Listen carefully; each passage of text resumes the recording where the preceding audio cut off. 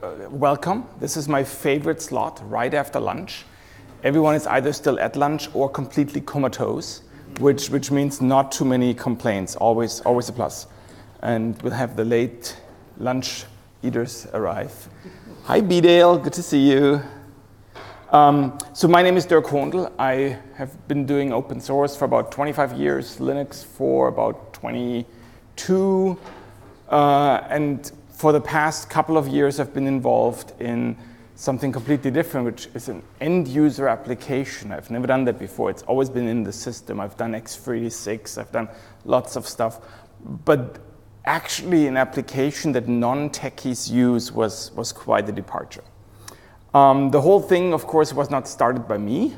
It was the guy here in the background that some of you might know, who starts weird projects. And I'm sure that after Linux took over the operating system market and Git took over the distributed version control system market, Subsurface will take over something. I was here, well, in Canberra, but here, a year ago, presenting on Subsurface and kind of having a bit of a whiny session. And people were complaining to me afterwards that I was complaining a lot. And I was mostly complaining about GTK and what a pain in the body part it was to deal with GTK. And so pretty much a year ago, this journey started that brought me to this presentation today. The idea to say we move away from GTK and we switch over to Qt. Now, the obvious question is, why doesn't this scroll to the next slide? That is really an obvious question. I'm using a Mac, maybe that's the problem. Okay. It worked. This is the obvious question. The obvious question is, what do you think you're doing? And oh, by the way, the person swimming there, it's kind of hard to see. That's Linus. So this is, we love sharks. We are going to Christmas Island in a couple of days to hopefully swim with the largest sharks on Earth, whale sharks, about 30 meters. No, hopefully 30 meters long. So we have tens of thousands of code. We have an active user base. We have a working UI that does most of the things that we want, kind of mostly okayishly. We had happy users. Why on earth would you throw this away and switch your toolkit? And I'll try to talk a little bit about the why and the how and the what. And I'll hopefully be able to explain and show you what a difference the toolkit can make. But the challenge, of course, was we had learned the hard way how to do GTK. Neither Linus nor I are UI developers. Keith apparently agrees. And the GTK code that we wrote apparently made GTK developers cry, but their code made us cry, so that was fine. But the challenge really was we had something that worked, and we knew it would take us a very long time to get to parity.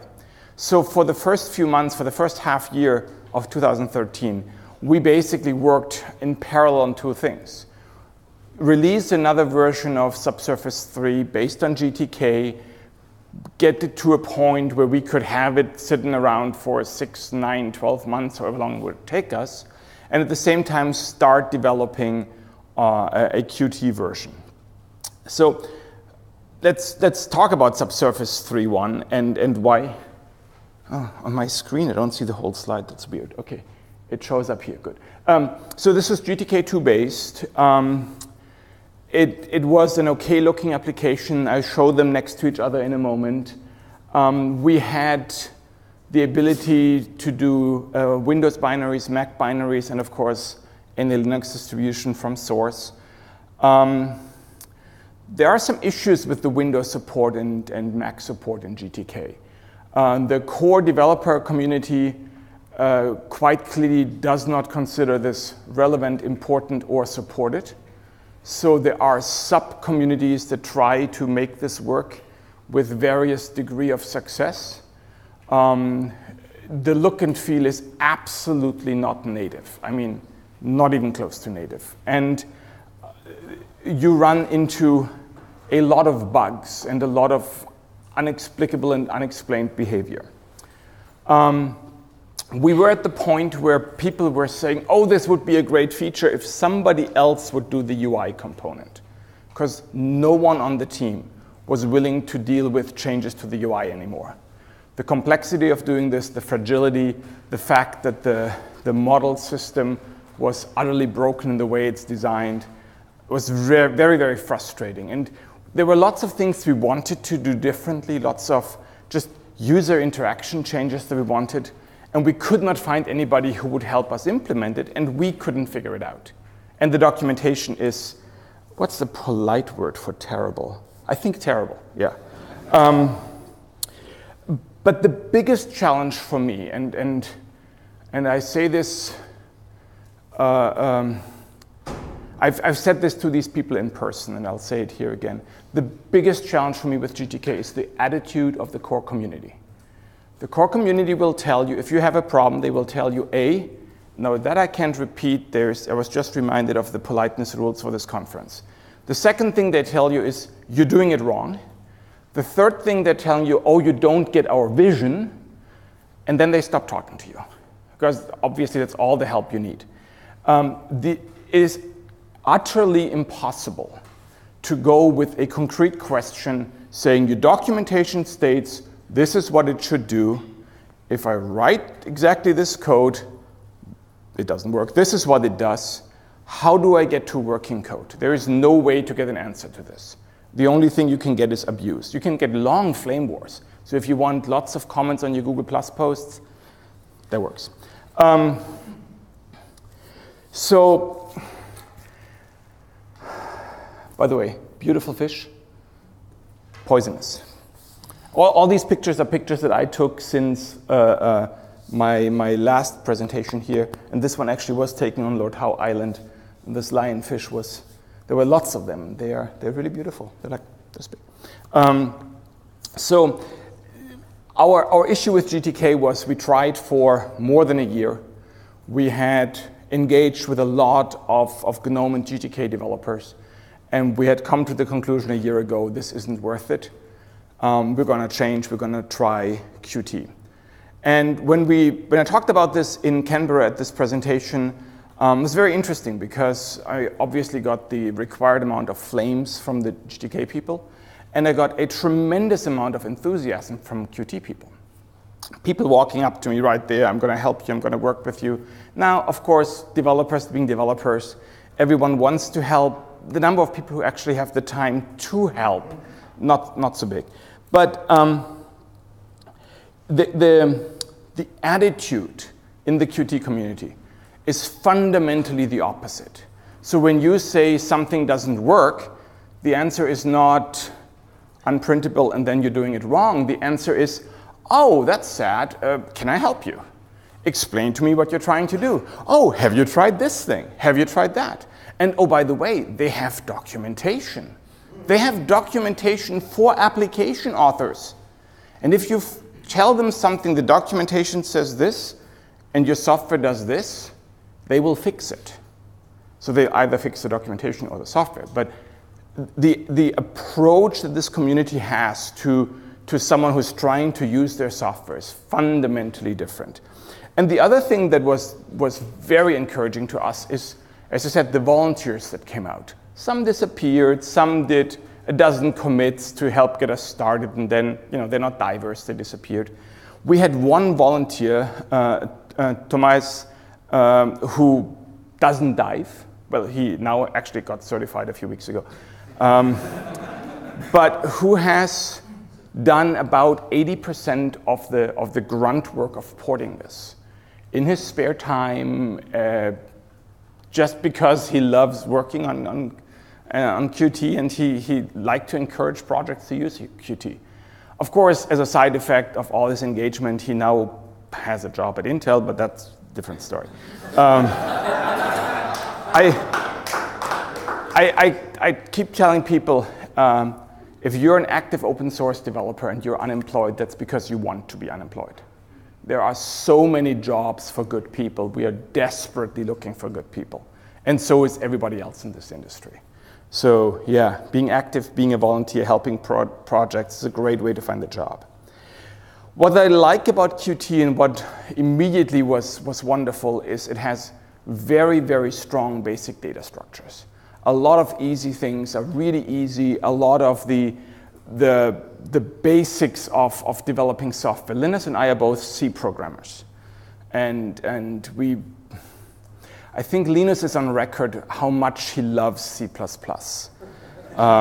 Google for it if you don't get my drift. But nonetheless, with Qt, a lot of the ugliness of C++ is hidden from you. You can avoid a lot of the other insanity, and there's lots of other insanity in C++, and you can get a lot of things done very quickly, very easily. I think if we hadn't had volunteers help us who truly understand how Qt works, how a Qt application is supposed to act, how you should separate your logic from your UI code, how the signals, slots, the callbacks, all this works, it would have been very, very hard. And I think, to be honest with you, when I started on this a year ago, I underestimated the challenge. But with the tremendous help from the Qt community, it actually wasn't that bad. It took a while. I mean, this is a reasonably sized UI project. So to get to feature parity took us about, I want to say 6 months. We started using it for our own diving in the summer. So in August, September, I was able to do the things that I want to do with the Qt version. And this is important. You need to use your own software, which is what the evolution people really should do. You need to use your own software so you see the problems that people have, so you can start commiserate with your users. Let's see. Not everything is pretty when it comes to Qt. Not everything is pretty when you migrate a project to Qt. C++, written and designed by monkeys on crack, on a lot of crack. And is that offensive to say? Can I say crack? On illegal drugs. Let's say illegal drugs. I don't want to get in trouble. Pretty monkeys, troubled monkeys, good-looking troubled monkeys apparently, but troubled. Yeah, from very bad homes and yeah, never mind. So C++ brings with it a few things besides just the insanity of the design and the utter nonsense that it brings in its language spec. Compile times go up dramatically. So we were able, if I build the GTK version and the Qt version, it's like a factor of 5 in how long it takes me to compile. For most developers, that's not a big deal because the make system is reasonably clever to only recompile what you need to recompile. But if you're the maintainer, so after every commit, you try to rebuild everything, you rebuild it on 3 platforms, it's pretty noticeable for me. Speaking of build systems, for the GTK version, we had a beautiful handcrafted makefile that I believe not a single person in our team actually understood. And that did magical things. And then Tiago made us switch to QMake, which is totally boring because you can actually figure out what it does, and it works on all platforms, and it's weird. Very disappointing. Oh, I forgot to mention this earlier. One of the big advantages that we had in our Qt migration is Tiago Macieira. He's the Qt core maintainer, and he's actually a co-worker and a friend of mine. Also not a diver, but someone who, since he works with me, was nice enough to occasionally help us and most importantly, point us to the right people. So often when we ran into problems, I was like, hey, Tiago, what do I do now? And either he knew how to fix it or he knew whom to ask, whom to get engaged. So local knowledge, having someone in the team who is connected with the community was a huge advantage. But back to the things that I dislike about Qt. The model and view system in GTK is completely broken. The model and view system in Qt is pretty much completely broken. I don't think anybody has figured out a simple, easy to use system where you have your data structures and you can project them into a view that you can manipulate in a consistent way and that makes sense. The biggest challenge on the Qt side is the verbosity of all this. So the amount of boilerplate that you need to write, the amount of functions and more functions that call each other, it's very easy to get lost in this code. And the challenge for me as the maintainer is I did not come in as a Qt expert and people sent me all these patches, all this code, and I'm like, I don't know. It's been a learning experience. By now, I actually think I understand most of our code. And thankfully, none of our Qt contributors is here, so they can't laugh. Only Keith makes big eyes at me when I say that.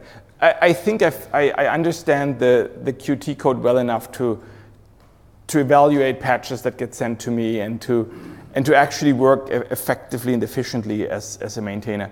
But the model view system certainly is one of our biggest challenges. There are other challenges that come from the way C++ works. You can't have simple static helper functions. Everything is hidden behind classes, and this makes everything complicated. But once you go over this first initial hurdle, it actually becomes pretty nice. I have been an Emacs type developer since forever. My first open source project that I contributed to in '88 was Emacs, or X-Emacs back then. So I have always done all my development within Emacs, Emacs being my IDE. It just works, it's beautiful. I can't believe I'm even admitting this, but I've switched to Qt Creator. It's an incredibly powerful IDE that really makes things very, very easy. And it's a huge improvement to my workflow, to being able to trace and track what people have done, how the data structures work together, how all this, with an integrated help system, how all this is supposed to work. It's very, very nice. The other thing that has helped tremendously is that once you have your minimum system working, extending things, making changes, making modifications has become so much easier because the Qt system is fairly well encapsulated. So if you make a change here, you normally don't risk breaking everything, which has been our experience in the GTK world. So after talking for 15 minutes about all the reasons why we did this and the things that we loved and hated, this is obviously Subsurface 3.1. The last version, this is actually a screenshot from a Mac. I'm running all this on a Mac, and you'll see in a second why. This is a screenshot from a Mac. This is Subsurface 4. And you know, if you switch back and forth, yeah, this looks like a Motif application. This looks like a Mac application. It's kind of nice. But I actually do something that is completely crazy. Oh, by the way, who can see the fish? It's a crocodile fish from Palau. If you see, here you see its mouth, above here the two eyes, and then you can see it. Anyway, love these guys. So I am going to tempt the goddess of demos, and I'm going to do something I haven't tried before, which is running demos on 3 different OSs at the same time. And this is why I'm here on a Mac. So let's start. This is, hopefully, this is the wrong one, of course. This is Subsurface on a Mac. And why is this window not big? Yeah, demos. I love demos. So this is the old version of Subsurface, GTK based. You, as a Mac user, you recognize your widgets. Actually, no, you don't. We have a beautiful system to create maps in a separate window. Map sources, but actually are the same as on the Qt version that you'll see in a moment. Just the widget is unbelievably ugly. If you want to edit something, so you click here and you edit. Oh, nothing happens. Too bad. Because you can't edit things here. If you want to edit something, you double click and you get a new window. Ooh, isn't that beautiful?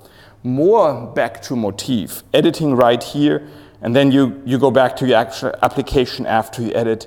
Look at the beautiful tag system that we wrote. Oh, by the way, and I need to say this for the GTK people. Are there any GTK developers besides, well, you're not a developer, Karen. Okay, one GTK developer, good. Two GTK developers. I should have asked before I started. Of course, the fact that our application is butt ugly is our own damn fault. I'm not saying that you can't do pretty applications in GTK. I just don't know how. So let's switch to the Qt version of this. This looks actually like a Mac application. It uses all of the native widgets. So if you do something like a file open, you get something that looks like a Mac file open dialog. If I go back to this one and do a file open, yeah, that doesn't look like a Mac dialog, I'm sorry. But if you want to edit your dive, you say, oh, let's edit something, and you are in your editing mode, and you can edit the dive. We have a very nice feature. If you don't have a dive computer with you and you want to add a new dive, let's show this in the GTK version. So let's say we want to add a dive like this. Awesome. You can pick a date, a time, a duration, a maximum average depth. You're done. Or you can do the same thing under Qt. Oh, you have a profile that you can, graphically edit, can change your dive around, have a longer safety stop because, you're on Asunto. You have a much more natural look and feel to everything that you do. It is much more user-friendly to deal with this. There are some challenges. Obviously, you see some weird artifacts sometimes, but we're fairly early in this development. So on the Mac, the one thing that I want to show that I absolutely love about the widget that we use here, if you change your dive, the way, network is slow. So now we are in Palau, and you can see where I was on the Earth as I switch between the two dives. And this here is last year on Lord Howe Island for the Australians. Beautiful, except that the weather sucked. Which is why this year we're not going back to Lord Howe. When we arrived in Sydney on whatever day of the week that was, and the first message we heard arriving in the airport was that the flight to Lord Howe was cancelled. Okay, so and now comes the interesting part why I'm on a Mac. Move one direction and, okay, let's relog in.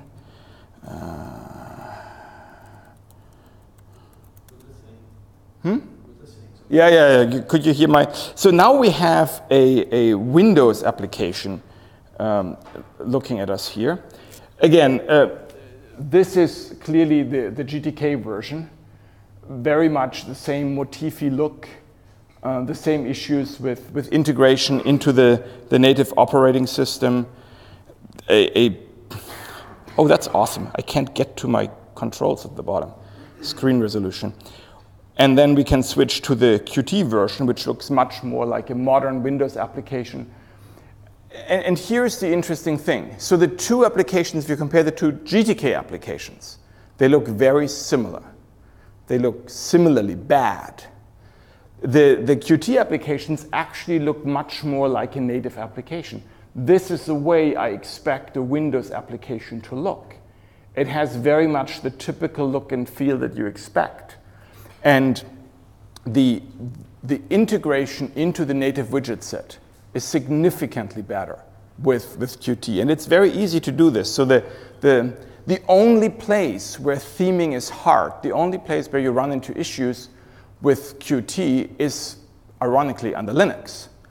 Because in the Linux world, there are so many different styles for the desktop environment that the people already use, that depending on whether you're running this under KDE or under GNOME or under XFCE or under i3 or whatever you want to choose, the integration into the individual widget sets is not always equally good. So let's switch to Linux. Yay! Again, I'm now running under KDE. This is the GTK application. Looks at it actually pretty good. I like the the widget said that GTK uses under Linux. And under Linux, we had the fewest problems with all this. It wasn't the look and feel, it was the functionality, the inability to edit things in place, the inability to do a lot of the things we wanted to do with the user interface, where we couldn't figure out how to do this. But if you switch to the Qt version, I still think it's more attractive. I certainly like the way we can present information in a more interesting way. We have, oh, this is too narrow. This is, I usually run this in 2560 by 1600. And now scaling my settings down to this tiny screen size of 1024 clearly has some issues. But for example, you have a widget where you can simply just set stars as you would expect. You click on them. If you try to do this under GTK, wait, no, I can't do this here. How do I do this on GTK? Double click here, and then then you have a drop down. Isn't that awesome? Yeah, exactly. I think that just showed you the difference between the two look and feels. I don't want to bore you with too many demonstrations of what worked and didn't work. I want to much more talk about what are the challenges for a project that decides they want to do this. Go back to my presentation. Yeah, survived the demo. Yeah, that was the hardest part. The making it work on the small screen and making it work on 3 OSs at the same time. By the way, if you do a multi-platform project, you have to have the ability, wherever you are, to build it under all 3 OSs. So I actually am running on a Mac specifically for that purpose. Because if I want to develop for Mac, just occasionally cross-compile it does not work. We cross-compile all of our Windows binaries. So all the Windows binaries are created in the Linux and then just tested in a VM. But on the Mac side, that is a real pain and it's really hard. I have set up a cross-compile environment where I can compile from Linux for Mac, and that created so many instabilities and so many issues that I gave up on it. So I now run natively Mac OS on this laptop and then have Linux and Windows in VMs and simply switch between them. I do 90% of my work under Linux. So I run Linux full screen and consider the Maverick simply a hardware abstraction layer, which kind of works. So the challenge with the migration is fairly easily summarized. Your existing code base, usually, especially if you're not experienced end-user application developers like we certainly were not, has a fairly tight integration and commingling of what is UI code and what is the logic, what is the core logic of your application. And especially for something like Subsurface, where we do actually I need to go back and illustrate this hopefully. So if you look at the profile plot on the upper right, where you see how we try to visualize what happens during the dive. Let's go to an easy, something like this here. You can see there is the time where we are hooked off on a reef, so we are basically not moving. So you have a dark green line that shows no change in depth. And then as I'm moving around, you see the color changes depending on how quickly I move. So I use color to convey information. Same goes for the diagonal line, which is the tank pressure. You see the parts where I move hard, where I work, where the color gets red, which means I use relatively more air. And then when it gets green and darker green, where I use less air. All the math behind that, the data analysis, is your program logic. How you display it changes between GTK and Qt, obviously. So one of the big challenges for us was to really pry this apart. So the first couple of months, literally, of this porting project was me sitting on the GTK version, separating visualization, UI components, from the core logic that do the math, that do the background. Splitting it into 2 files because the person working on most of the Qt stuff didn't really understand the diving side of all this, certainly didn't understand the math, didn't understand the ideas behind it, but I needed to give him the functionality to get the data that then could be displayed on the screen. So the biggest first step really was figure out how you can, as much as possibly, separate your UI code from your core logic.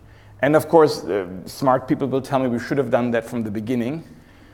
Yeah, okay. It is hard. Thank you, Keith. Someone who commiserates with me. It's hard, and I repeat, if you go through the open source projects that are out there that are end user applications and you look at their code, once you washed your eyes out again, you will realize that most people don't start out as brilliant developers. And even if they are brilliant developers, they usually write kernel code. And strangely enough, end user applications are different from the kernel. So whenever I have Linux tell me, oh, but that's inefficient. I'm like, yeah, but it's not the kernel. It's the interaction with the end user. It doesn't matter if it takes 200 cycles longer. Anyway, so you have no idea. Having a brilliant developer on your team is awesome. Having a brilliant developer on your team who A, started the project, and B, is opinionated like Linus, can be challenging. Anyway, so once you've gone through this whole process of trying to separate out, this is how I display things, this is how I do the math, how I do the logic, how it's supposed to work. The second big challenge is that in the re-implementation, you separate out from, here are the things where we didn't get what we wanted because we couldn't get it to work, from, oh, this works as intended, don't change it. So I keep showing this oddity that we can't edit in place, and I know this is possible in GTK, we just weren't able to make it work. So you have to do the double click and you get the weird window. Of course, you don't want to re-implement something like this in Qt. On the other hand, we absolutely loved the way our profile looked, and we wanted to make sure that under Qt this looks very much the same way.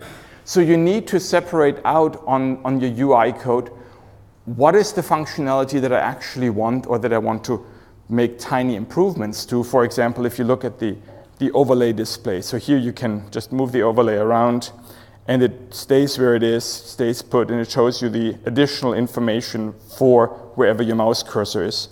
Versus in GTK, this is a tooltip, and it does random things, and I can never explain when it shows up and where it shows up and why it sometimes moves and sometimes doesn't.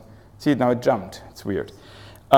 So where do you want to make just small adjustments versus where do you want to use the strength of the new toolkit and implement things totally differently? So what I found worked extremely well for us was to have someone who is very familiar with the new toolkit, with Qt, but isn't familiar with our application and not even with the use case. So someone who challenged me every step of the way, making me explain what is it that I want? Why do I want it this way and not another way? And constantly came with new ideas. Oh, we could do this. Oh, we could do that. Now, UI developers are interesting people, and they have crazy ideas. So there is often the reining things in, yeah, no, we don't need to have this completely different. Staying true to your vision, staying true to what you want your application to be, but at the same time listening to all the great ideas of how things could be different. So if you see for example, the amount of information that we are showing in the dive nodes between the two applications has increased dramatically. So we're showing a lot more things in this one window because of the push from our UI developers to have less overlays, secondary windows, additional things, and make things simpler, more in one place, fewer pop-ups, fewer additional dialogues. It's things like this. So it's very important to listen to the people with the experience and to find this balance of what do I want and what can I get done in a finite amount of time. So we had foolishly hoped to get, or I shouldn't say we, I should blame myself. I had foolishly hoped that from starting the work on Qt in earnest in about early April, within about 6 months. Yeah, come on, in 6 months you can get this done, right? So I was hoping that by early fall, I would be able to release Subsurface 4. And it actually took a tremendous effort by a few people through the month of December and many, many, many sleepless nights to get this done. Fortunately, I suffer from pretty bad insomnia, with the result that very often between midnight and 4 a.m. I would be downstairs sitting on the computer working on Subsurface instead of doing foolish things like sleeping. So we have, of course, more ideas what we want to do and things that we think are additional benefits that we can get from the migration to Qt. One of the fun things with Qt is what they've done with QML, that you can create a scripted, descriptive way of doing your UI. And that allows you to trivially port your user interface to touch-based devices. Qt and QML are supported under iOS, under Android, under Tizen, I think under BlackBerry, but who cares? So the ability to move this to a tablet. Now, there are, of course, challenges. Phones and tablets tend to not have full USB stacks. A lot of the supporting libraries that we need for this to work aren't necessarily ported yet. So the biggest for us is libdivecomputer. I assume, I should have asked in the beginning, do you guys even know what Subsurface does? Yeah. I guess I started in the middle. So what we do is you can download dive data from a dive computer and visualize it. But this download from a dive computer, this is of course a highly proprietary industry where everyone invents their own download standards, and it's extremely fragmented. So there is a library that is used by many different divelog programs, many commercial proprietary divelog programs called libdivecomputer that is at the core of what we do. So even if we move Subsurface to a tablet or a phone, you still need to be able to have that library compile and work there and have the ability to connect your device. So you need host mode USB instead of just gadget mode USB. Other things that people want, integration of, I mean, obviously I like the pictures that I do, integration of pictures and video into the program, a lot more ability to mix statistics, mix information that you can glean, data analysis that you can glean from your past into the future, more support for technical divers, for crazy people who diving rebreathers, no, who dive rebreathers, sorry, and things like that. But right now we are super thrilled. We have a version out. I got it out, I think 2 weeks ago, right before Christmas.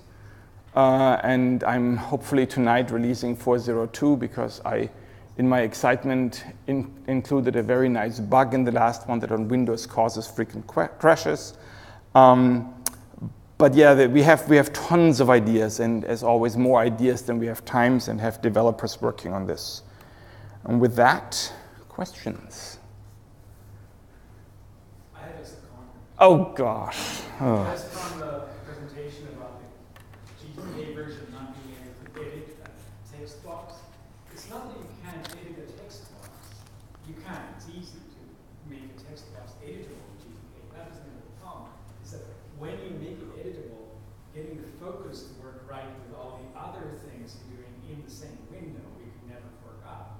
So our solution to the fact that we can get the focal behavior we wanted was to have this separate editing window. It was not because you can't edit text box. So if somebody wondered why that happened. So I'm supposed to repeat what you said, Linus. The quick summary is, yeah, I know. The quick summary is, as I said earlier, in many cases, the things that we wanted to do may have been possible with GTK. We just couldn't figure out to make them work the way we wanted them to work. Linus gave the example of editing a text box. Yes, you can do that, but then your focus in the rest of the application doesn't work, and getting in and out is a real pain.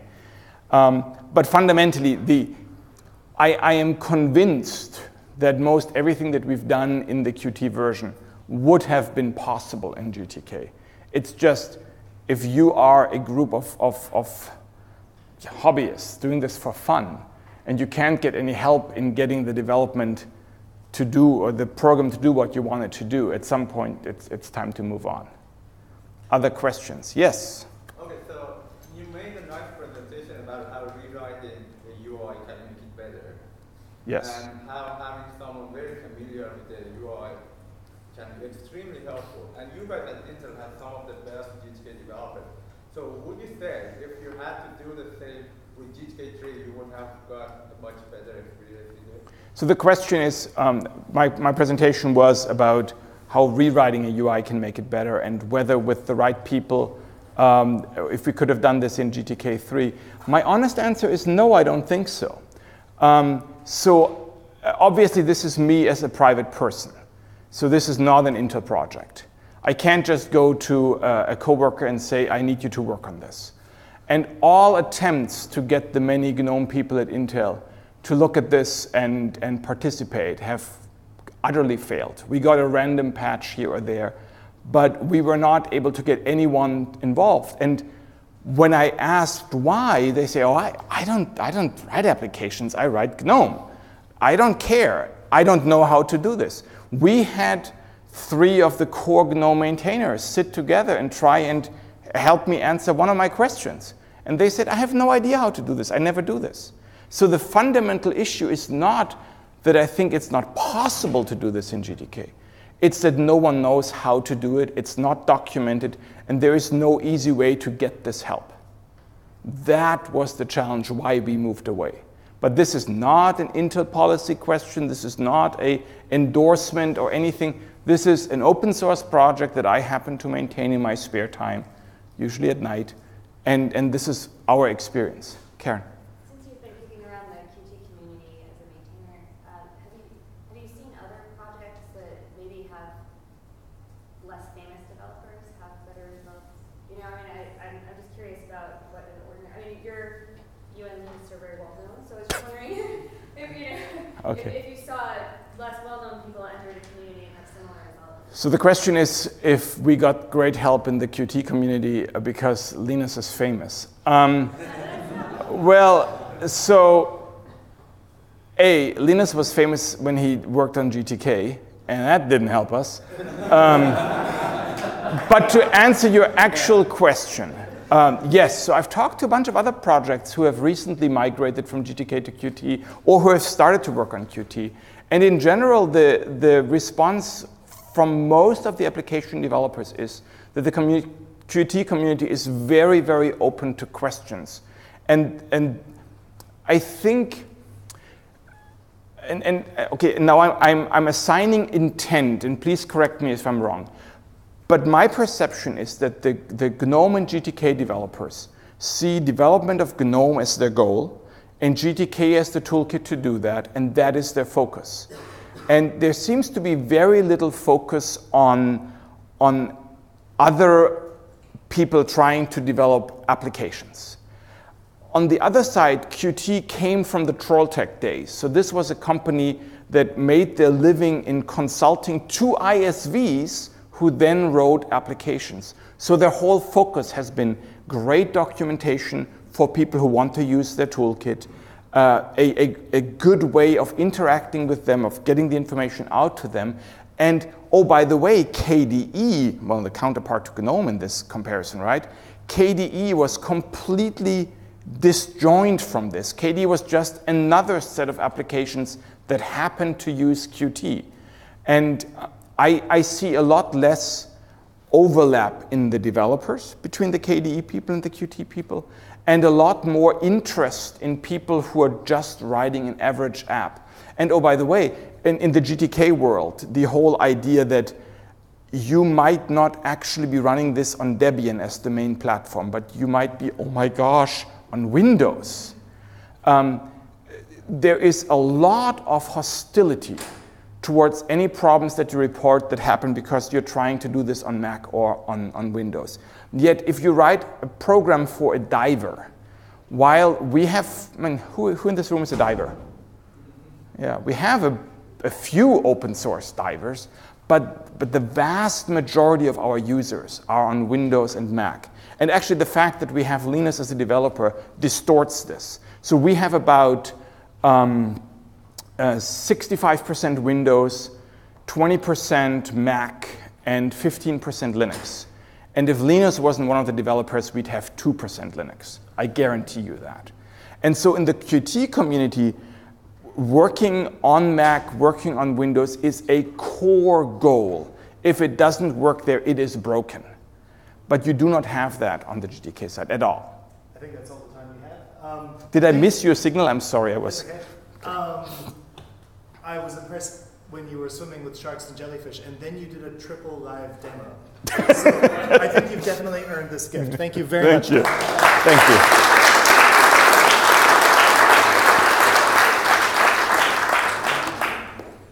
I can't